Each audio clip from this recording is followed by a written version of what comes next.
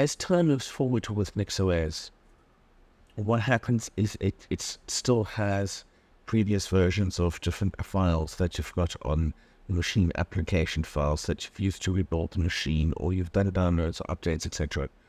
And that can cause quite a lot of storage to be used on your machine. And at times, the best way to handle that, to get rid of that, is to do something called the garbage collection.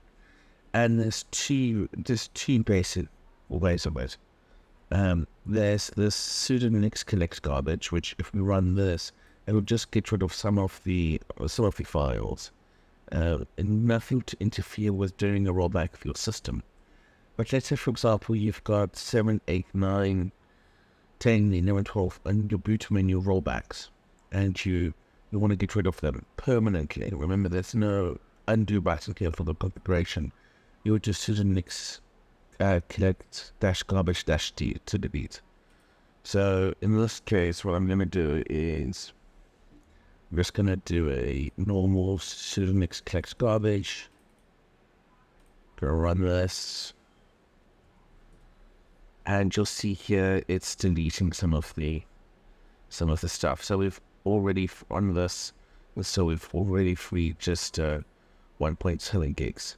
But again, if we need to go back at the bootloader, we can still do it because we haven't done a -d.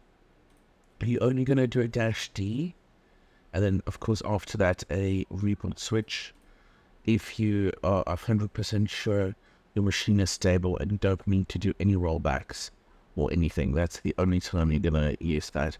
So, as is often said with great power comes great responsibility, that is when you use -garbage-d. I'll leave a link to these commands below, and as always, thank you for watching.